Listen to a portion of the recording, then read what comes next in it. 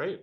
Well, just as a reminder, there are links below the webcast to access the gather.town during the break and after the session for networking, as well as a merch shop in case you want to get any MIT Bitcoin Expo swag.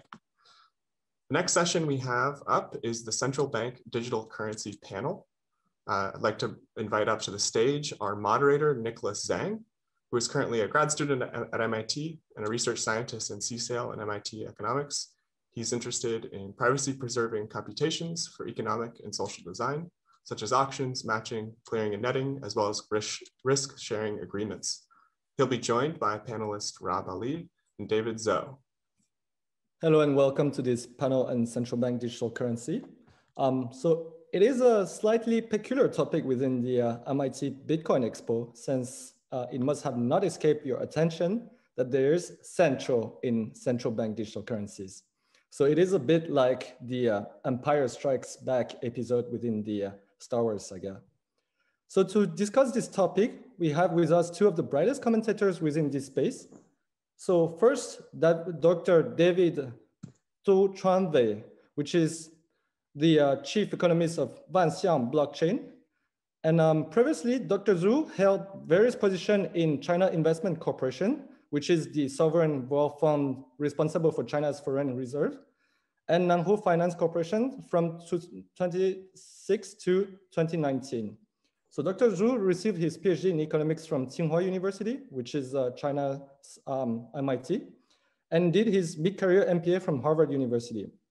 And before that, he did his bachelor in economics and MA in economics and statistics from Beijing University, which is China's Harvard University. And so Dr. Zhu was the winner of several prizes, such as the Sun Yan Fund Prize for Financial Innovation, which is China's top prize for economists, and the 5th China Soft Science Prize for his research on fintech in general.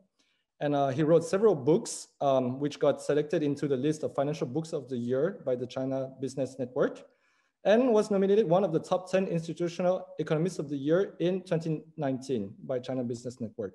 And if you're interested in central bank digital currency, I actually recommend you to follow him on Twitter and LinkedIn for his great blog post. So that was on the Chinese side. On the Western side, we have Robleh Ali, who is a founder of Wadasco Inc., which is a specialist company offering software engineering and public policy expertise to design, build, and performance test central bank digital currency. And before starting Wadasco, Robleh led the CBDC research at the MIT Digital Currency Initiative. And prior to that, he led the digital currency work for the Bank of England. So that is the introduction for our panel and for the topic, central bank digital currency. And yeah, so we have seen how central bank, like the unexpected adoption of central bank of the blockchain technology is a bit intriguing. So a good way to kickstart our discussion would be to ask both panelists on what they think the main goals and objectives central bankers are trying to reach through adopting this technology. So who would like to start? So yeah, I mean, I'm happy to start. So thank you, Nicolas, and to the MIT Bitcoin Expo for inviting me to speak today. I appreciate it. It's good to be back after last year. Yeah, so what's the primary reason? I think for me, central banks are unique in the financial system, and have always been in the sense that they both act to regulate the system and they're also a participant in the system. And I think for that reason, central banks have always evolved, since they first came into existence. So the first central banks came around in the 17th century, and what the financial system is today is obviously quite different from what it was in the 17th century. And central banks always have to adapt and evolve. And I think that the research that central banks are doing now on central bank digital currency is a natural continuation of that evolution and research. And it's sort of, it's an important part of what central banks do. They always conduct research. They always have to think about what the future of the financial system is going to look like and adapt. And I see it as part of that tradition. Okay, yeah, thanks, Nicolas. And so I think the payment is a very important goal for the CBDC project. But as we know, payment has many layers. So on the top layers, you have wholesale payment. So some countries are use wholesale CBDC to update their wholesale payment system, like the real-time gross and settlement systems. The second layer is, of course, the retail payment systems. And we know this is a very important topic and in many countries. So if you look at the case in American, and American still use lots of credit cards and checks for payment, and it's not real time. So the Federal Reserve has started a fast payment project called FedNow. But if you like the case of China, and we have mobile payment service everywhere, so Chinese people don't use check, and we don't use as much cash as before. So for the retail CBDC, and I think it will serve different goals in different countries. For example, in America, it could be a tool to provide fast payments. But however, in China, the government considers that retail CBDC as a tool to level the playing field of the mobile payment market, because it is now dominated by big tech like Alipay and Tencent Pay. And also there are also a relationship between retail CBDC and physical cash. And so some countries move close to a cashless society like China and Sweden. And in those countries, the central bank wants to introduce retail CBDC, and just to give the central bank presence in the payment sectors. The second tier of payment market is of course cross-border payments, and we have seen lots of innovation in these areas, including stable coins such as Libras, but also the CBDC are joining this direction, and we know both wholesale CBDC and the retail CBDC can be used to facilitate cross-border payments. But at this moment, there are lots of discussion whether we should just use retail CBDC, much like use Bitcoin to make cross-border payment. So this is definitely one solution. But I think that another solution will become mainstream in the future. And I attended the Bank of International Settlement Innovation Summit last week. So there are lots of discussion on the multi-CBDC bridge. And it's basically a shared DLT to connect different wholesale CBDC projects. So last month, the Chinese Central Bank has worked with the Hong Kong Monetary Authority and the Central Bank of Thailand and the Central Bank of UAE to start a multi-CBDC project. I think there will be lots of innovation in these areas, just serve different goals of payment modernization. Yeah. Okay, thank you so much. And so I'll build on several of the points you both mentioned. First is that, Robleh, you said that central banks, like it's part of their core mission to innovate. And relatedly, David, you said that one of the goals for the Chinese project is to level the playing field, within the payment ecosystem.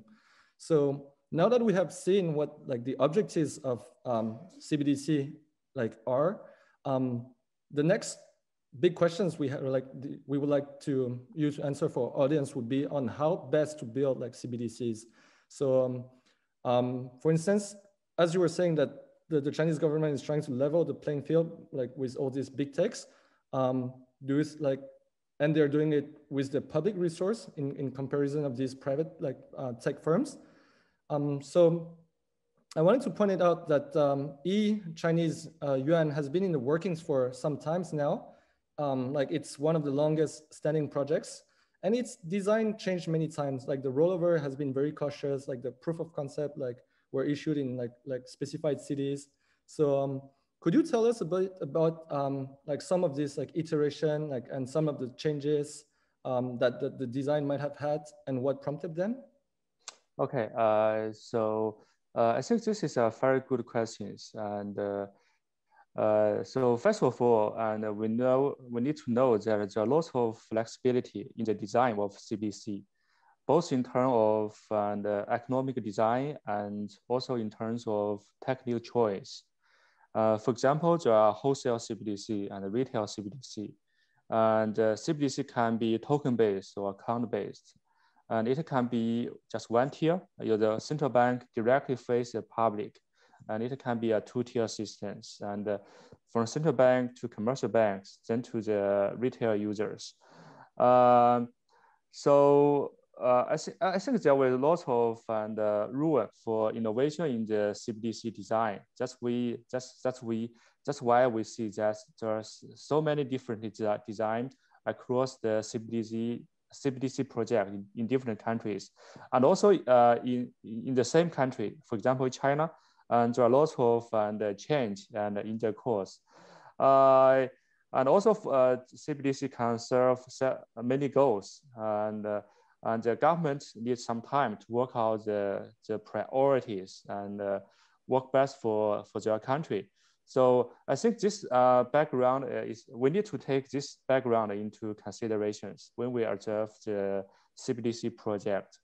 And for the Chinese project, and it's actually in the pilot testing and in 10 cities around China. And next year will be offered to foreign users in the Winter Olympic venues. And actually, I'm an active user of the eCNY on my wallet on my phone. It's very convenient. So why the central bank has changed the design of the eCNYs? I think the most important one is about the public and private partnership design. Because China is a big country, and if you look at the case of the interface for the retail users, so whether the interface or the wallet should be offered by the central bank or by the payment companies or by the commercial banks, whether the CBDC should be a direct claim on the central bank, or it should be a claim on commercial banks, but backed by the reserve with the central bank. So the government needs to make all those kind of choice. And besides, and also for the CBDC, there is the offline accessibility problems, and you also need to take this into considerations. So as far as I can see, the Chinese government wants to adopt a public-private and partnership approach. And the Chinese and eCNY is not necessarily a direct claim on the central bank. And so it's very similar to how the Hong Kong dollar is issued in Hong Kong. And there are several note issue banking, 3 actually, note issue bank in Hong Kong, but backed by the US dollar reserve with the Hong Kong Monetary Authority. And so this design is very similar to the eCNY. And because the government wants to make the commercial banks to face the retail users, and wants the commercial banks to take the initiative to promote the adoption of the eCNY, and also need to make sure that give the commercial bank enough incentive. So I think this all explains why you see the Chinese and eCNY has changed in the past several years. But we are confident that as this move past the pilot testing stage, and more part of the eCNY will be clear. Yeah. So maybe we'll get to try that next year. Yeah. And Rob, so Rob is one of the best observer of both a lot of private initiatives and central bank initiatives. So what do you think is the correct balance between private entities and central banks when creating the technology for CBDC? And what do you think of the platforms that are currently being offered to central banks to implement CBDCs if they don't want to do it in-house? Yeah, I mean, I think it's still early days. And obviously there's a lot of different platforms that are being offered as potential solutions for CBDC by private companies. And I think that the issue that I see right now is that a lot of these platforms have been designed for other purposes, and they're being adapted to the CBDC use case. And I think some of the fundamentals about CBDC, so security probably being the number one, is not like you wouldn't. Security is really a question of design, right? As much as anything else. And I think that if you want a secure system, I think security flows from simplicity. And I think a lot of these platforms are very, they have a lot of functionality in them. And I think that if you just take something off the shelf, you can switch the functionality off. But I think that from a security perspective, you may want to design it from scratch without that functionality in it. So I think that for me, and it's still relatively early days, different central banks are looking at different platforms, and I'm sure they're coming to their own conclusions on it. But I do think you need something that's been specifically designed for the central bank digital currency use case. And I think that, in terms of where's the expertise to do that, obviously, there's some in the private sector, but it's really up to a given central bank to decide how they want to construct it from those two different pieces. And I think, there's also this incentives issue, which I think is something that central banks have to consider quite carefully, because a lot of these software platforms come with a sort of token baked in, so to speak. And I think, again, that's something that's very difficult for a policymaker to adopt, just because it's sort of an implicit endorsement of, whereas this token that sort of its value is linked to the software. And I don't think a central bank really wants to get involved with that sort of type of speculation, which is sort of what you end up doing if you adopt software that's linked to one of these tokens. So I think that that's another issue that the policymakers have to consider. Okay, so speaking of incentives, the tokens are not the only thing that is the competitive landscape that is being affected by the choice of central banks. And so for the next 5 to 10 minutes, I would like to see the CBDC and the impact on the financial industry. So for instance, the Chinese two-tier systems let some of the banks, as Dr. Zhu, you were saying, distribute CBDC. And so, yeah, do you think that it will favor these bigger banks that have access to CBDC compared to other smaller banks or other firms? And to Rob, is the Chicago plan still being discussed in policy circles? And could you just explain to our audience very quickly what the Chicago plan is? Yeah, sure. I'm sure people are familiar with the Chicago plan about to make the financial system safer and accept payments safer and whatnot. It has certain effects in terms of lending and its effect on the economy. So it's a much bigger question than it's around how you do lending in an economy, maturity transformation, and there are trade-offs, right? And I think that for me, that question is separate from CBDC. And it's something that policymakers have to think about when they're thinking about design of the financial system. But the larger issue of financial stability, obviously, the Chicago plan itself, I mean, it's something that's been around for a long time. It has its advocates. Central banks and policymakers understand what it is and aware of it. I think that it will be a big shift from what we have now. And I think for that reason, it's something that should be separated out from any discussion around CBDC, because CBDC is sort of neutral, I would say. You don't have to do anything. You can introduce it. It doesn't imply any particular structure of the financial system. And it doesn't imply anything in terms of competition, right? You can, policymakers have to decide, I think it has to decide these questions on their own merits and separate them from one another. So I don't think that there's a connection between the two. Okay, and for the ECNY, and so ECNY is actually not a direct CBDC. Is closer to a indirect CBDC or an hybrid CBDC, because it's essentially issued by several banks, but backed by their reserve with the central bank. And you can consider ECNY maybe a claim on the issue banks. So but however, because they are all equal to M0, the physical cash issued by the central bank, and the central bank needs to put into regulations just to make sure and the ECNY issued by different banks are interchangeable with each others. So this is very important. So that means not every banks can be an issuer bank for E-CNY, and the central bank calls this designated operators.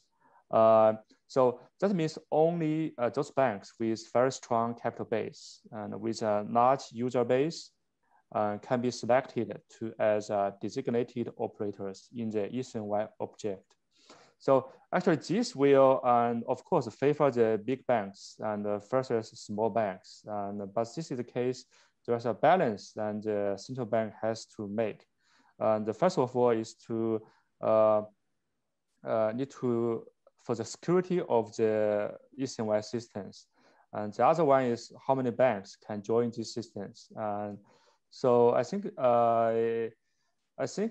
this is very unique design, maybe in China. In other countries, the central banks will, if CBDC may be a direct claim on the central bank, but still, the commercial banks and the central banks, there will be a wholesale and retail relationship. So I don't think the big bank will still play a larger roles in distributing CBDC to retail users. Yeah. So thank you so much for the very good talk. And we have about 10 minutes left and many questions from the audience. So I will go to that part. But yeah, it was really a great talk, and there are many topics we haven't covered yet. For instance, now we have just seen the impact on CBDC on the financial industry, but Dr. Zhu, you were mentioning CBDC like across countries, and so maybe it will affect the global payment systems and the way exchange rates work and things like this. But for today, so one of the questions of the audience was, for instance, on what kind of role will the existing e-wallet providers, so he mentioned Alipay, Google Pay, etc., play in the implementation of CBDC? So are they competitors or collaborators? So I think the Chinese case is a good illustration and answer to the to this question. So if you can, Dr. Zhu, can answer quickly. Okay, so it depends on regulations. For example, in China, and a payment company like Alipay and WeChat Pay are not allowed to offer currency exchange for customers. So in the past, that means the company may help the users to make the exchange between physical cash and bank deposit. Now, regarding CBDC, that means they can't offer the exchange between bank deposit and the E-CNY. So just taking into the E-CNY design of the E-CNY, that means the payment company like Alipay and WeChat Pay are not allowed to, for example, become designated operators and provide wallet service to retail users. But however, so there are two banks and each affiliate with Alipay and Tencent Pay. And now those two banks will be designated operators. That means they will offer wallet, and they will issue E-CNY to retail users. And the wallets offered by those two affiliate banks and will be integrated with Alipay and Tencent Pay apps. Yeah. Thank you so much. And Rob, so many of the questions revolves around the question of transparency. So and in our preparation, we also had privacy that we haven't talked about here. But so yeah, in your mind, how transparent should central bank digital currencies be? Well, I think I would turn the question around, and it's like, really, how private should they be? And I think that the central bank itself should want to have a system that is private, where you can't derive the payments that are being made by users from the ledger itself. So the central bank itself has no insight into what individual users are doing. I think that's extremely important. I think in terms of privacy vis-a-vis wallet providers, I think, again, I think it's very important that when you are thinking about constructing a system and what regulations do you put in place, I think privacy should be an important part of this, because I think there are a lot of business models, certainly today, that are built around these sort of data exhaust, if you want to call it that. and payments is a potentially very valuable, payments data is potentially a very valuable resource. And I think there's a great temptation there to surveil the users if that isn't, you know, and this is the same with any system. This is not CBDC specific. And when I say that, I talk about the wallet providers themselves when I talk about, you know, looking at what the users are doing, because obviously if you've got an advertising driven business model, there is a great incentive to, you know, look at what the users are doing and try and work it out. And for the, you know, and the payments element of that is important, because when someone makes a payment, that's obviously an important part of a commercial transaction. So I think that given that that is the world that we live in today, I think it's very important that when we're dealing with payments is that we have very strong protections for privacy for users. I think that applies equally to the wallet, you know, the private sector wallet providers. I think a lot of the privacy discussion revolves around the central bank itself, which is obviously an important part of the discussion. But I think that the part that gets forgotten about is how much are private companies, you know, respecting the privacy of their users. And I think that's almost it's almost the forgotten part of the privacy debate sometimes. And because these are private companies rather than the government itself, that tends to be the focus historically in privacy debates. So I think that it's very important to have a system that respects privacy, to have regulations that have strong privacy guarantees, and to make sure that users are allowed to use the system in a way that respects their privacy. Obviously, there are competing public policy goals around law enforcement. I think they can be achieved within the context of a system that guarantees the privacy of the users, because obviously there's these exceptions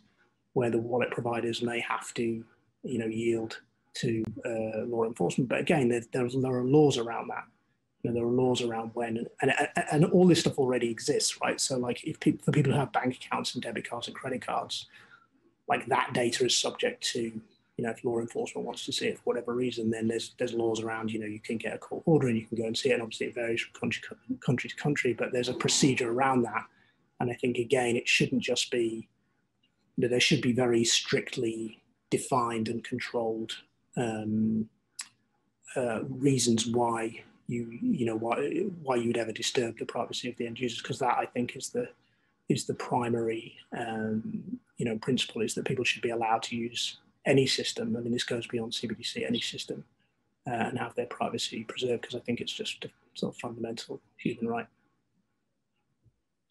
Thank you so much. And so, yeah, we can see some of the tensions or policy trade-offs, as you were mentioning, between the privacy part and the central bank part. And one of the example of how like the People's Banks of China is trying to tackle this problem is to use the term controllable privacy, for instance. Yeah. Yeah. So that will be my next question for both of you. So for Dr. Zhu, maybe like just explain what this controllable privacy means. And for Rob, so you were mentioning like for the private like tech providers that they have a lot of functionalities and things like this. And are some of these functionalities linked to like encryption and privacy, or are they linked to like the functionalities are aimed at other things? Okay, and so I think this will maybe become the new normal in this retail CBDC area.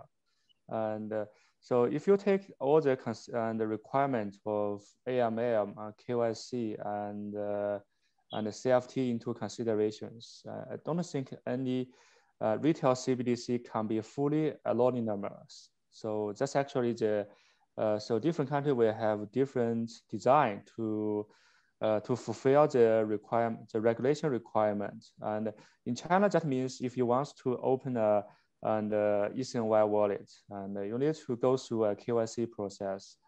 You need to supply some of your information and personal information, and but you can be still can be fully anonymous.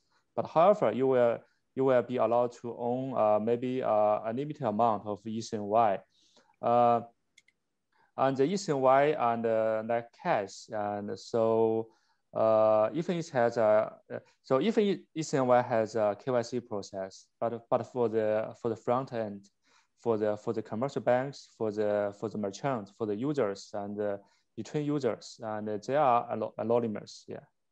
So just a balance and between the anonymity and also regulation compliance. Yeah. Yeah, I mean, I think that I sort of covered this in my previous answer, but I think that privacy is extremely important, and I think users of any system, any digital system, including CBDC, are entitled to expect it, and I think the technology can provide it, and I think the circumstances in which, you know, as I said, when the correct legal procedure has been gone through, they should be very limited. So I think for me, you know, the privacy of the user is paramount. Mm-hmm. Yeah, and when I was asking this question on the other functionalities of like the tech providers of like the technology behind CBDC, I actually had in mind like the notion of programmable money that Rob you wrote about a lot. So yeah, could you describe a little bit like what would this like programmable money would be, and how they could help like CBDC achieve like some of the policy goals central banks have? Yeah, I mean, I think that it's really about like this goes to what, you know, what's the financial system going to look like in the future? Because this is really what this is all about. I mean, CBDC is a particular specific issue, but it's all about what's the future financial system going to look like. And I think, you know, we should look for a much more efficient financial system, and I think part of that is greater automation. As with any industry, if you want higher productivity, automation is one of the is one of the important factors in that. And I think programmability allows you to do a lot more automation, and I think that's the beneficial part of it. And then I think when you look at the relationship of the financial system to the rest of the economy, I think obviously it's there to serve the rest of the economy, and I think the better it can do, the more it can do with less, I think is important. And I think, you know, programmability sort of moves you in that direction. And I think there's, you know, so it's obviously connected with questions of what is the role of artificial intelligence in the future of the financial system. I think all these questions are linked together. Yeah, exactly. So today we talked mostly about retail CBDC, but as Dr. Zhu mentioned at the start, there's also this huge part of wholesale CBDC. And like the way you describe your, like the programmable money, maybe it applied more to the wholesale side, like the automating like the financial system and things like this. So yeah, it's actually questions for both of you. So do you have some like examples or instances of markets like in which like such automation would really contribute to solve problems? And Dr. Zhu, you mentioned cross-border payments and for instance, but it seems like the eCNY for now, it has not like never been advertised to, if I'm not wrong, to be used for wholesale and for cross-border. So what do you think is that it hasn't been like as part of the eCNY objectives, and is that something that could change? So I know there are a lot of questions in there. Sorry about that. Yeah. So so for eCNY, the Chinese Central Bank has conducted a test with the Hong Kong Monetary Authority for the cross-border use. And I think, and so when everything okay, and so the Chinese Central Bank will offer eCNY to foreign users and allow foreign users to install eCNY wallet and to own and use eCNY. But the size or amount of this eCNY cross-border payments will be, I think, fairly limited because it's just for retail users. And so for the wholesale part, and so we need to take into consideration that even for in the two-tier and the operation models, even retail and the CBDC has a wholesale component between the central bank and the commercial banks. But most of the wholesale and the CBDC is used for pros and for example in the security transactions and post-trade processing and in the cross-border payment and between the two commercial banks of different countries. And so for example, in the multi-CBDC bridge project, and the Chinese central bank will work with 3 other central banks, and in the payment cross-border payment test. And so I think it will be extended to both the cross-border payments and the wholesale part. And you just mentioned the programmability. This is actually a very interesting part for wholesale and the CBDC pilot testings, because for example, in the security transactions, and there will be so one leg is about the payment of money. The second leg is about the settlement of securities. So if they operate in different blockchain systems, and you need to coordinate between them. So there's a requirement for DVP, delivery versus payment. So it has very high requirements for cross-ledger technologies like the hash time lock contract.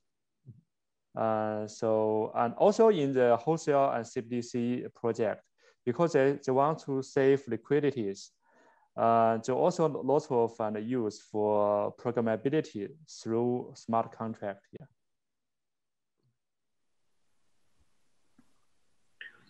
Yeah, I agree. Like delivery versus payment, payment versus payment. These types of functions, I think, are something that you would want to implement as part of your programmability. Okay, so we are running toward the end of our talk, but I thought that in the 3-4 minutes that is left, maybe you can like share with the audience like some of the resources that they can turn to if they like want to explore more. So David, you mentioned, for instance, like the BIS and like Innovation Summit from last week. Yeah. Your own like social media has like a lot of like great articles that you wrote, and Rob, you also published many great papers on programmable money. So if you could just like share other reading lists or materials for the audience who would be interested in deepening the topic. So I would recommend the working papers of the BIS. And I think now the research department of BIS is at the frontier of the CBDC research. And because the BIS also joined with several central banks and to do testing, to do research on CBDC, including the Federal Reserve and the Bank of England and the ECP. Yeah, I see lots of very good ideas come from the BIS, and also some central banks very active in these areas, and like for example, Bank of England and the European Central Bank and the Federal Reserve, and they also have lots of very good and working papers. Of course, yeah, and in MIT, there are some very good professors also doing this kind of research, like Professor Robert Townsend.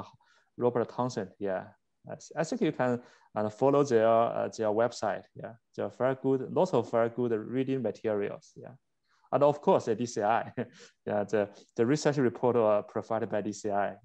You need to follow very closely, yeah. Yeah, I would agree. DCI, obviously, we've got to give shouts to DCI. Central bank's websites are pretty good. BIS, David's mentioned. One that didn't come up, the Netherlands Central Bank is pretty good. They did a report last year about this, which I think is definitely worth reading. And then I'll give a book recommendation. It's actually from about 30 years ago. It's called The Evolution of Central Banks by Charles Goodhart, which is from MIT Press. And that doesn't talk about CBDC per se, but it talks about the evolution of central banking. And if anyone wants a sort of nice, readable, short book about central banking and to think about where central banks came from and what they do, that's a very helpful resource to sort of give you a good foundation for thinking about CBDC.